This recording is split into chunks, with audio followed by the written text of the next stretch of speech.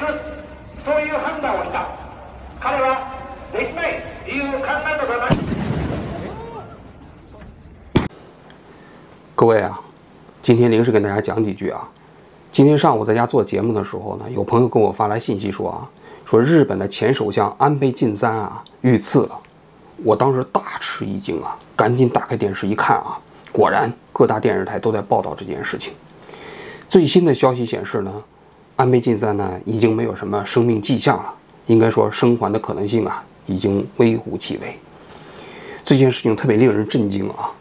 有几个方面的原因第一，安倍是日本战后最重要的首相之一。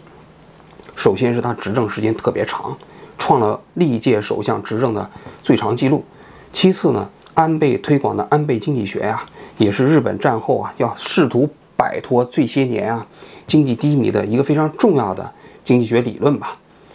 那么日本现在也基本按照这个方式走。其次呢，安倍本身在其他的方面呢，也民意支持度也一直比较高。应该说他是不光是日本最重要的政治家，他也是亚洲最重要的政治家。他的遇刺呢，应该说是特别令人意外。第二，就是说日本这个国家总体来讲是一个非常安全的国度我们住在日本，自己有亲身感受。比如说孩子上学，大家都知道，能够自己去上学不需要人接送的国家在这世界上是没几个的。但日本的小学生从上学的第一天开始，学校的校长就跟所有的家长说，从今天开始你们就不能接送孩子了，也会跟孩子讲，你从今天开始你就独立成人了，你就必须自己来上学放学了。有的学校比较近，自己走路就过去了；比较远的，发一张公交卡，孩子自己坐公交车就去了。这从一个侧面反映出日本这个国家它的社会治安一直比较好。然后日本政坛总体来讲呢，政治分歧也没有那么大，不像有些国家它的撕裂感那么强。大家都知道美国现在的左派和右派那种不共戴天的那种撕裂感其实你在日本是看不到的。日本也有反对党，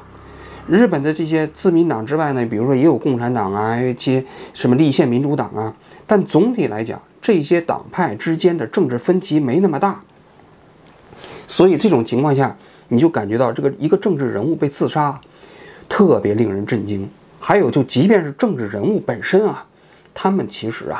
平时的那种安保条件也不像有些国家那么严。比如说美国，你只要当过总统，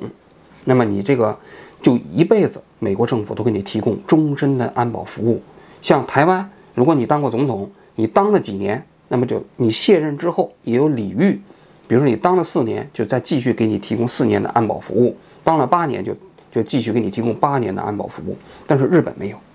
日本你只要从首相卸任的那一天开始，你就变成了一个普通议员，普通议员你就没有安保措施了。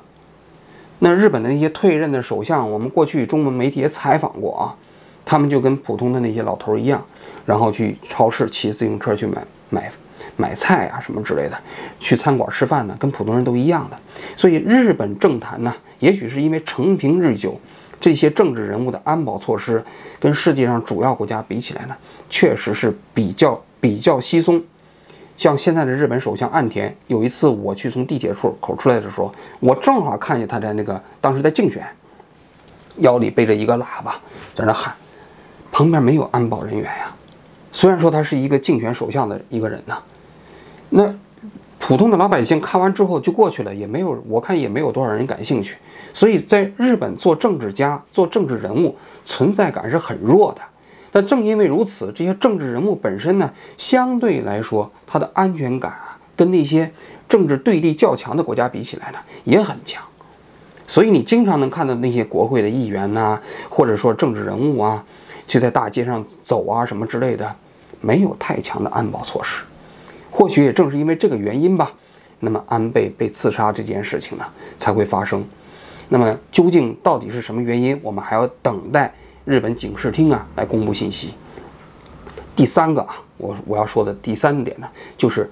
我注意到了这个刺客是用散弹枪打的安倍，是在安倍背后2米。当时安倍呢正在帮助自己的同党同仁在竞选，因为日本现在又到了竞选季了。那安倍作为党内的大佬呢，去给自己的同党同仁站台，这个在日本的政坛呢也是普遍存在的。我几年前第一次到日本访问的时候啊，在东京都就看到，当时还是首相的安倍给自民党的这些同仁去站台，一个很年轻的女孩子要竞选议员，只有27岁，安倍从福岛直接坐直升飞机过来，到这个地方发表演讲，帮助这个同党的同仁来站台。当时有很多反对的势力就在那喊口号抗议安倍，说安倍下台，这我在现场都亲身看到的啊。但是退任的安倍呢，仍然有一定的影响力，所以他去给自己同党同仁去站台去了。那么这个刺客呢，就在他身后2米，用一把散弹枪打在他的后背，其中有一枪打在脖颈处。大家都知道这个位置呢是动脉，一旦打上去之后呢，极大的可能就会导致迅速失血。那么现在这个凶手到底是什么人，因为什么原因刺杀安倍都不知道，都不清楚啊。那么我在这里只想讲一点，就是说为什么凶手会用散弹枪来刺杀安倍。这里我要给大家补充一个信息啊，日本是一个对枪支管理非常严格的国家，想要有枪是非常困难的，但是可以有枪，不是不能有枪。日本不是一个完全禁枪的社会，这一点跟很多国家还是不一样的啊。那么如果你要想拥有一支枪，你首先得向日本的警察局去申请的话，首先有一个笔试，然后再有一个面试。笔试考一些基本知识之外，面试警察局要跟你谈完之后还要跟你做背景调查，背景调查做得非常仔细，时间也比较长。调查甚至会调查你的邻居，问你这个人平时在家里头是不是态度很好啊，跟自己的太太之间会不会吵架呀？如果你是一个脾气很暴躁的人，也不会批准。但是你如果要是通过了笔试和面试和背景调查，你首先可以拥有一把散弹枪。我为什么知道这个信息呢？就去年我有一个朋友想买枪，我们就到了一家日本的枪店去询问这家老板到底应该怎么买枪，他给我们详细介绍的。那么这个散弹枪呢，一个是价钱非常贵，平均一把枪啊，我看了一下啊，这个起步价都是100万日元，就是一把枪，那就是6、7万人民币啊，当时的汇率啊，那很贵啊，还那2、300万、3、400万的枪也不少啊，说枪的价格比美国贵多了。这是一个。第二个呢，这散弹枪主要是用来干什么呢？一个就是用来打猎，你有了枪之后呢，你再考一个狩猎证，这2个是分开的啊。你可以去上山去打野猪啊什么之类的，甚至可以打熊。然后呢，再有就是有些人用这种散弹枪打飞碟，大家都知道那个飞碟运动就是用散弹枪打的嘛。这个群体的数量，每年警察还要去审核你，比如说你的枪在家里头，你枪和子弹不能放在一起，子弹必须专门放在一个柜子里锁上。枪在哪儿，平时怎么放都有严格的规定，警察还要定期上门来检查。所以在枪支啊，日本管的是非常严的。如果你拥有散弹枪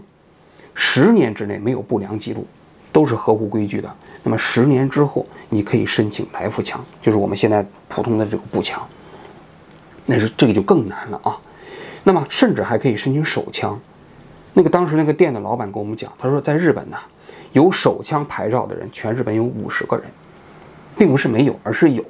那就要经过极其严格的审核，要经过漫长的审核，你才能拥有一把手枪。那拥有来福枪的数字的人我不知道啊，但是散弹枪的数字他跟我说了，我忘记了。但是这个看到安倍被刺杀之后，我想起了这个信息。那么这个凶手大概率是一个拥有散弹枪的人，